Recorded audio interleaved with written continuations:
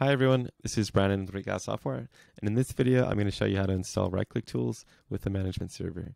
So the first thing you want to do is go to portal.recastsoftware.com. You can see the product names listed on the left. Find right-click tools. You can see the version here. All the way to the right, you'll see a blue arrow that points down. This will download the installer for you.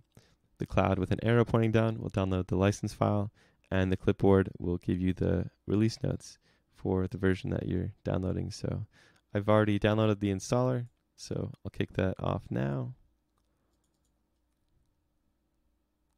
Click Next.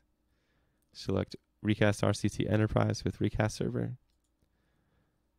It'll ask for your management server URL right away. I'll test the connection. That looks good. Click Install. Click Yes. Click Finish. If I launch the config console, you can see the Recast software node down the left. And under the installation information, I can see that it's enterprise license and connected to the remote server. If you have any questions at all, feel free to reach out.